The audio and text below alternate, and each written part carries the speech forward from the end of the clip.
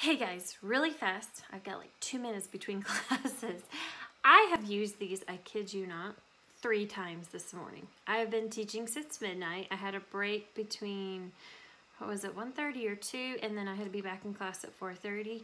Literally, it's now 7 a.m.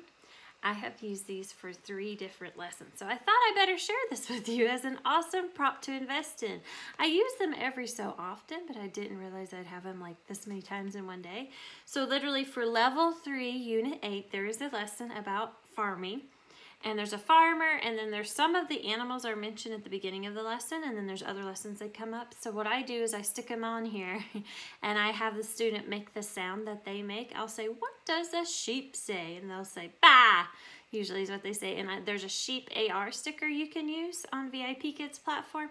Anyway, we go down the line for each of the animals for the reward, and as we do the sound, I then ask them, what is the name of a baby sheep? A baby chicken, a baby pig and horse. And then at the end on the blank side, after the whole lesson ends, I'll quiz them and see if they remember. And then it comes up again. I just taught level reading, level reading, level 1, unit 1, lesson 2, the farmer's lunch. And each animal takes his sandwich, his apple, his banana, his whatever.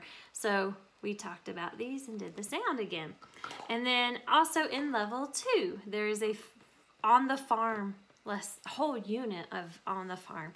So definitely comes in handy. And sometimes for a reward, I'll have students draw the animal and I'll hold it up to the camera so they can learn, so they can learn the name of the animal. So I'll link this below with my Amazon affiliate link in the description, along with a few other links of things I have found useful that I have found on Amazon in case you are interested.